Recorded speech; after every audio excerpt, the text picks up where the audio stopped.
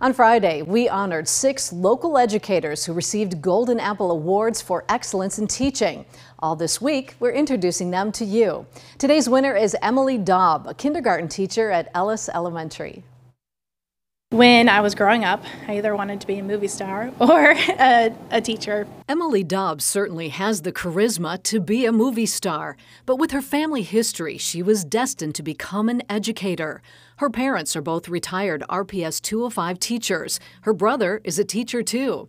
When challenges arise in the classroom, she turns to her mentors and biggest fans, her family. Being that support system and that rock that you can lean on and just giving me the confidence that you can do this, you're made for this. Emily's students have diverse learning and behavioral needs. She knows some live with obstacles at home, such as poverty, incarceration, and domestic violence. Emily believes it's her job to make a difference in their day. Some days are hard, but every day is great because I get to work with my students and I hopefully am making a difference in our community.